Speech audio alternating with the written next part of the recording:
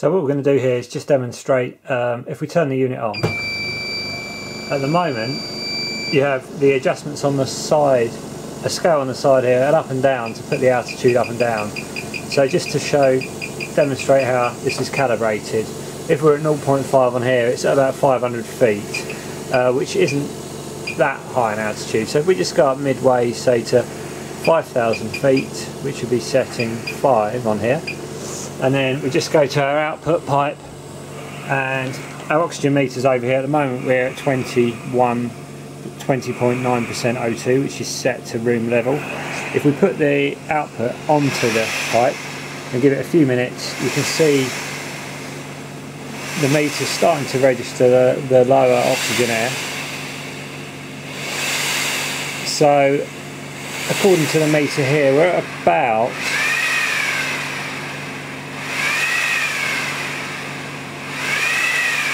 getting down to about 14.4, 14.5% O2.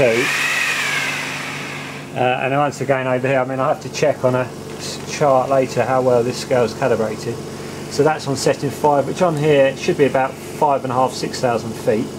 If we push the machine up to, just to demonstrate, as high as it will go on here, which is 12, according to it's about 13,000 feet, so it's on setting 12.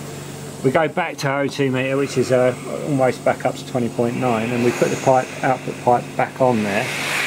Give it a few minutes, and we should see the O2 levels drop considerably more.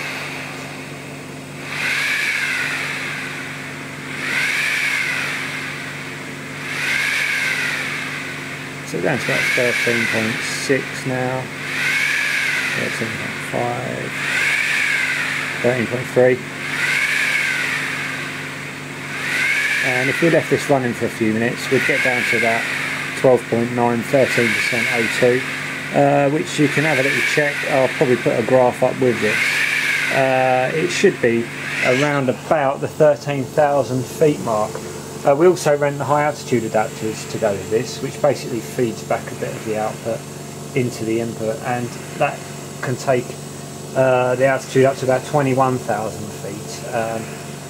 With a tent this size, you're probably looking at it running the machine for around about 45 minutes, an hour beforehand to get the whole tent up to altitude, as it basically has to displace all the air in there with the new low oxygen air.